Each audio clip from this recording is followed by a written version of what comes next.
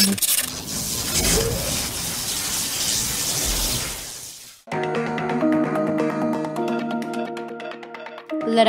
ԵՄ գրում է. Հայկական ՍՈՒ 30ՍՄ-ի առաջին հարվածը միջավայրը վերականգնված է։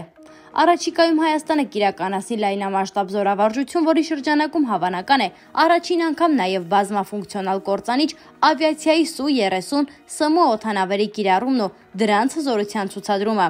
Այդ մասին հայտնել է Հայաստանի պաշտպանության նախարարության մամուլի քարտուղար Արծրուն Հովհաննիսյանը։ Հայաստանը բազմաֆունկցիոնալ կործանիչներով համալրվեց նախորդ տարեվերջին։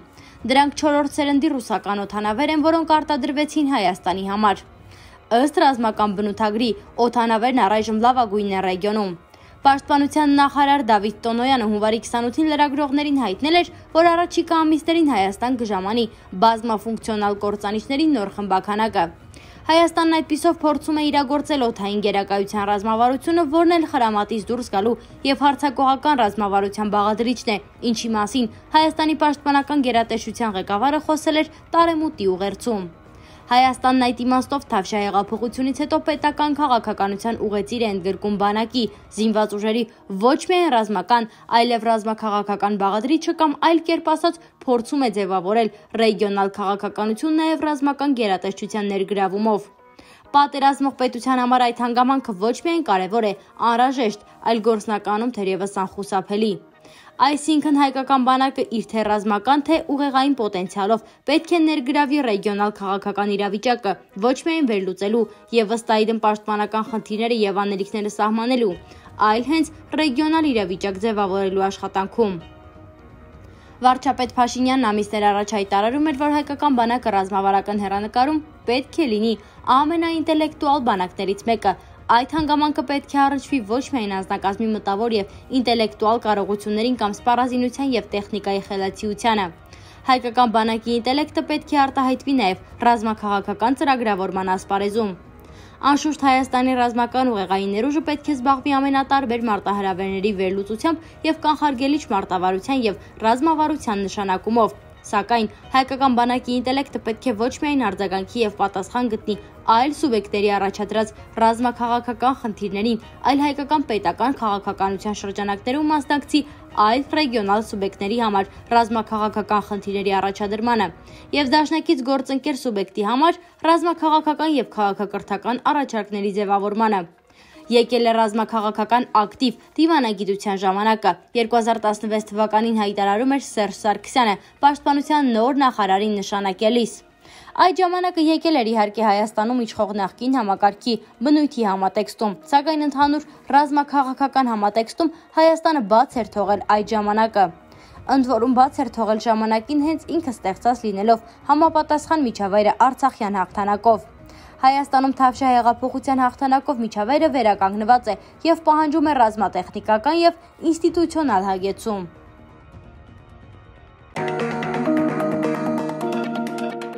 Առաջինը ԵՄ գրում է. Հայկական զինուժը փակել է Ալիևի ճանապարհը, փակուղին խորանում է։ Տավուշի ուղղությամբ հայկական կողմը կանխել է ադրբեջանական դիվերսիայի փորձ, ինչի հետևանքով հակառակորդը կրել է կորուստ եւ թողնելով զենք եւ ականորսիչ տեխնիկա դիմել փախուստի։ Տեղեկությունը տարածել է Հայաստանի պաշտպանության նախարարությունը։ Հայկական կողմից կորուստ բարեբախտաբար չկա, կա թեթև վիրավոր։ Ադրբեջանական դիվերսիայի փորձերը վերջին շրջանում խիստ հազվադեպ են, հատկապես 2017-ի փետրվարի 25-ին Արցախում ստացած ուժգին հարվածից հետո ադրբեջանական հատուկ ստորաբաժանման դիվերսիոն խումբը այսպես ասած կես ճանապարհին էր մնացել, թողնելով 5 դի չեզոք գոտում։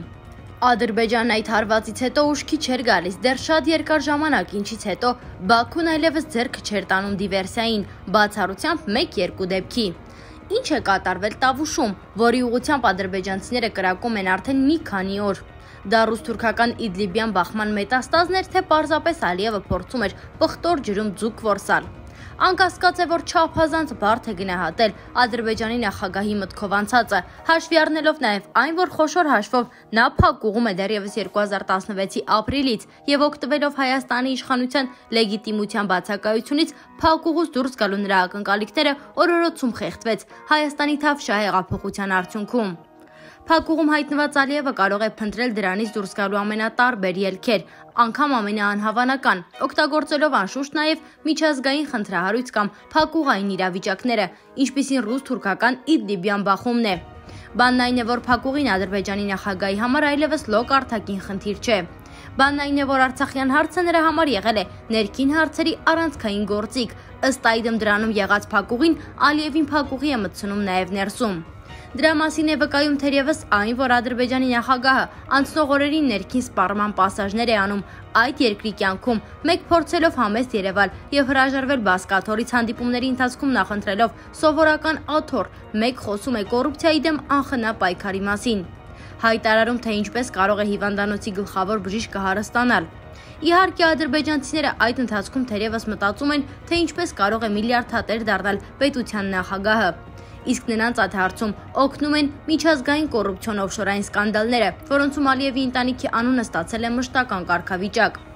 Այդ ամենն անշուշտ Ալիևի մոտ առաջացնում է ցայտնոտի զգացումը, որից ելք փնտրելիս նա իհարկե կանգ չի առնելու անգամ իր զինվորների կյանքը վտանգելու առաջ։ Հայկական կողմի համար այդ առումով անհրաժեշտ է չափազանց գոնություն, Ալիևին մեր ուղղությամբ որևէ ելք չթողնելու համար։ Այլ ուղղությամբ ելքեր նրան գրեթե չեն մնացել իշխանությունը թողնելուց բացի։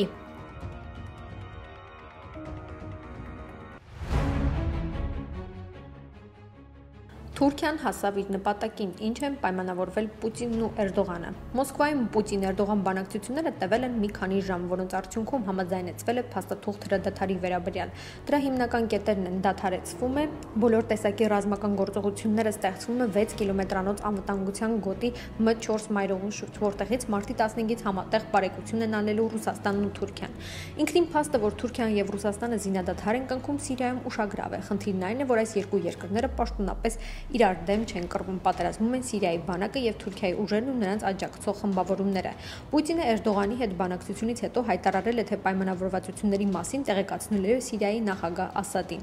Մոսկովյան հանդիպման նախորդին ծավալված մարտերի ընթացքում Սիրիայի բանակը ձգտում էր վերականգնել M4 մայրուղու վերահսկողությունը, որը ռազմավարական նշանակություն ունի Հալեպի եւ Իդլիբի վերահսկողության տեսակետից։ Մայրուղին կարևոր է Ռուսաստանի համար, քանի որ այն Սիրիայում ռուսական բազաները կապում է Հալեպի հետ։ Փաստացի մայրուղին ներկայանում անցնում է ռուս-թուրքական վերահսկողության տակ եւ այդ իմաստով Էրդողանը հասավ իր նպատակին, պահպանեց մայրուղու հանդեպ իր վերահսկողությունը եւ Իդլիբում շփման գիծը։ Թեև այս մայրուղու հանգուցային Սարակիբ քաղաքը գտնվում է սիրիական բանակի վերահսկողության տակ։ Հասկանալի է, որ մի քանի ժամ տևած բանակցությունները չէին կարող սահմանափակվել միայն ընդունված փաստաթղթի շրջանակներում եւ քննարկվել է հարցերի ավելի լայն շրջանակ։ Սիրիայում այս երկրները լուծում են տարբեր խնդիրներ, որոնք դուրս են զուտ սիրիական սահմաններից։ Ռուսաստանը լուծում է իր ռազմական ներկայության խնդիրը, մյուս կողմից ռազմական էսկալացիայի արդյունքում փախստականների հոսքը Եվրոպա, այդպիսով փորձելով արևմուտքին հակել երկխոսությամբ պատժամիջոցները հանելու հեռանկարով։ Թուրքիան նույնպես դեմ չէ Եվրոպային փախստականներով շանտաժելու փորձերին եւ այստեղ ռուս-թուրքական շահերը համընկնում են։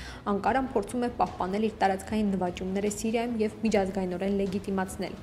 Առայժմ Թուրքիայի գործողությունները լեգիտիմացվում են ռուս-թուրքական սեպարատ համաձայնություններով եւ այս փուլում դա լիովին բավարար է Անկարային։ Ռուս փորձագետները կարծում են, որ Մոսկվայի պայմանավորվածությունները միջանկյալ բնույթ ունեն եւ շատ բան դեռևս հստակ չէ։ Չի բացառում, որ Թուրքիան հաջորդ փուլում գործի իրականացնել Սիրիայի բաժանում էթնոկրոնական անկլավների Իդլիբի օրինակով։